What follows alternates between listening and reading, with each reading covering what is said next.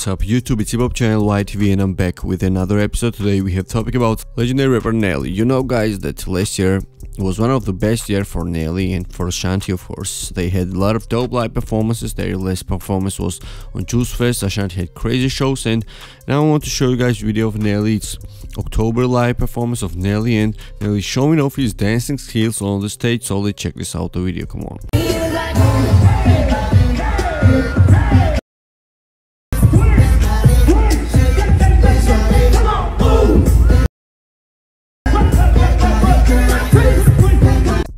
Man, Nelly got moves out here.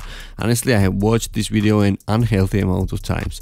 So guys, today we have also another topic, and our next topic is about Jay-Z. During a recent conversation on Spaces, Jay-Z was asked how he determines whether to create a long verse or short verse.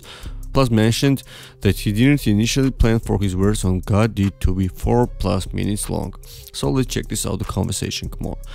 You just gotta obey your crazy, like you know that line keeps coming back. It's really the song dictates the vibe of what's going on.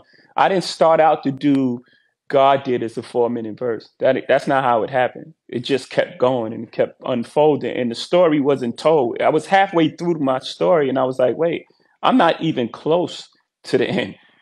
And I was like, how many, then you go back and then the technical side kicks in. How many bars is this? Where am I? Because, I know I'm nowhere close to the finish. So it was all. Thank you for watching. It's hip-hop channel YTV. If you like the video's content, subscribe to the channel. Also get the notification bells. And don't forget to visit the website hiphopty.com. Thank you so much for watching. Peace.